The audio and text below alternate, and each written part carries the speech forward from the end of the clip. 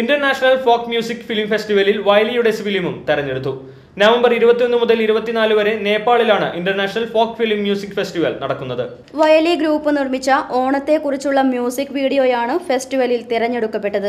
പൂർണ്ണമായും മുളയിൽ തീർത്ത സംഗീതമാണ് വയലി ഈ മ്യൂസിക് വീഡിയോയ്ക്ക് വേണ്ടി വായിച്ചിട്ടുള്ളത്. മുളയിൽ വ്യത്യസ്തമായ സംഗീത ശ്രേണി ചിട്ടപ്പെടുത്തുന്നതിന് ബാംബു മ്യൂസിക് എന്നൊരു വിഭാഗം തന്നെ വയലിക്ക് സ്വന്തമായുണ്ട്. 30 രാജ്യങ്ങളിൽ നിന്നുമായി തിരഞ്ഞെടുക്കപ്പെട്ട ചിത്രങ്ങളിൽ ഈ ചിത്രം മാത്രമാണ് കേരളത്തിൽ നിന്നും പ്രദർശനത്തിനായി അംഗീകരിക്കപ്പെട്ടത്. വയലിയിലെ തന്നെ കലാകാരനായ ഭാഗ്യനാഥാണ് ഈ ഫിലിം സംവിധാനം ചെയ്തിട്ടുള്ളത്. വള്ളുവനാട്ടിലെ ഓണക്കാഴ്ചകൾ കാഴ്ചക്കാർക്ക് സമ്മാനിക്കുന്നതാണ് ഈ ചിത്രത്തിലെ പ്രധാന സന്ദേശം. ചിത്രത്തിന്റെ ക്യാമറ, കലാരൂപങ്ങൾ, പ്രകൃതി ഭംഗി എന്നിവയും കൂടി കണക്കിലെടുത്താണ് ഈ ചിത്രത്തെ ഫെസ്റ്റിവലിൽ തിരഞ്ഞെടുത്തത് എന്ന് സംഘാടകർ പറഞ്ഞു.